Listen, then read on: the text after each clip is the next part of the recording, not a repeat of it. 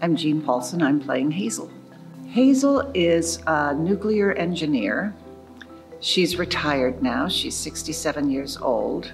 One of the most capable people that you hope to find. The main challenge is dialect, just learning the dialect. I've had two really fabulous dialect people. Judy Shawn is basically now catching the glitches that slip through. So you'll be doing, a scene and go, oh, golly, there was a clanker. I've done the show before, and the director has different approaches to scenes. And it's like, oh my gosh, I never thought of that before.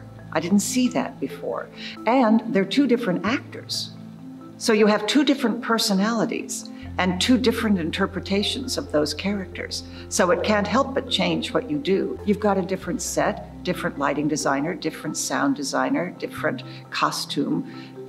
All of it allows you to explore things differently. And that in itself is a challenge, to be willing to let go of something that I've done before and go, have you tried this?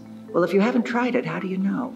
And it also seems to be richer for me because she's been in me for a few months. The opportunity of working with Tim Bond, that's what drew me to this one. Some directors don't like working with an actor if they've done the play before, but Tim didn't mind.